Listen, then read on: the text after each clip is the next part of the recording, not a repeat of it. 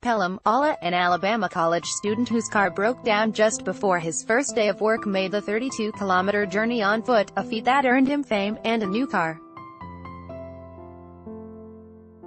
News outlets report that hours before his first day working for bellhops movers, Walter Carr set out from Homewood at midnight, making it to Pelham by 4 a.m.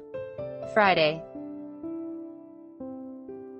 There, he encountered Pelham police officers, who took him to breakfast and dropped him at his assignment. Alabama college student Walter Carr left his given keys to a car by bellhop CEO Luke Marklin in Pelham, Ala, Monday. Carr, whose car broke down just before his first day of work, made the 32-kilometer journey on foot, a feat that earned him fame and a new car. Carol Robinson, the Birmingham News, the Associated Press client Jenny Lamy says Carr declined her offer to rest, instead getting straight to work.